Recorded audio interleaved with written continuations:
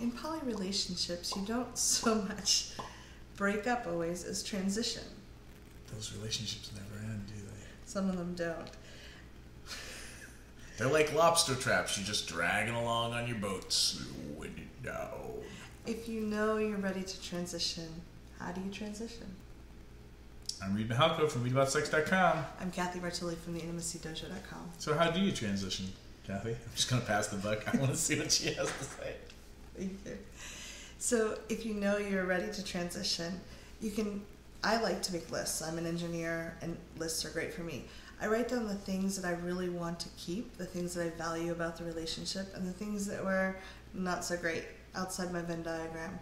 And if I'm clear I don't want, say, a romantic or a sexual relationship with that person, I look for ways that I can give them that are still a yes. Because a lot of people, when we're separating or we're transitioning, there's a lot of insecurity comes up.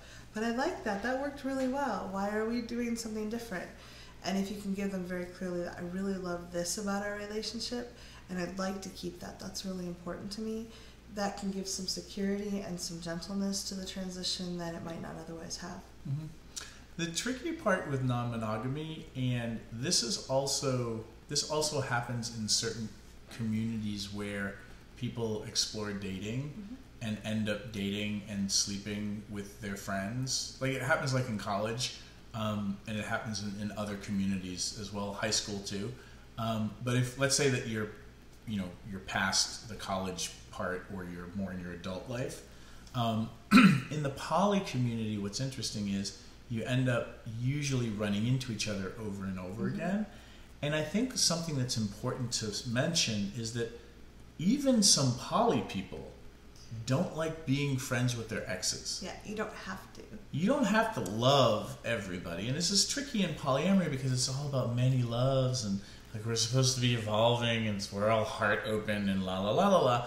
You might be somebody who's just like, I like having my lovers, and then if we ever break up, we're not going to be friends. Because I just can't do that. Yeah.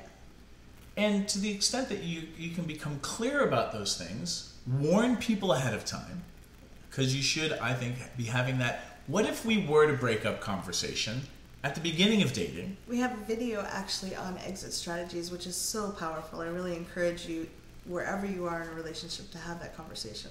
And also understanding that, especially if you're new to poly, you may not know any of these things about yourself.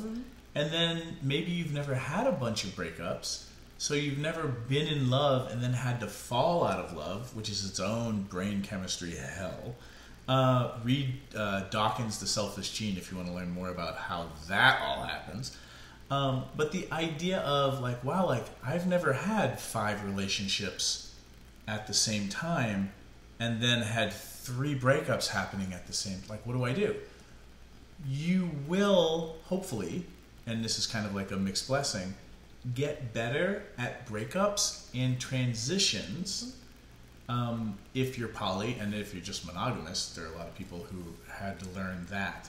So take care to understand yourself about what do you need when you're transitioning a relationship so that you can find your words better, be better at self-care, and also warn the people that you're in relationships with.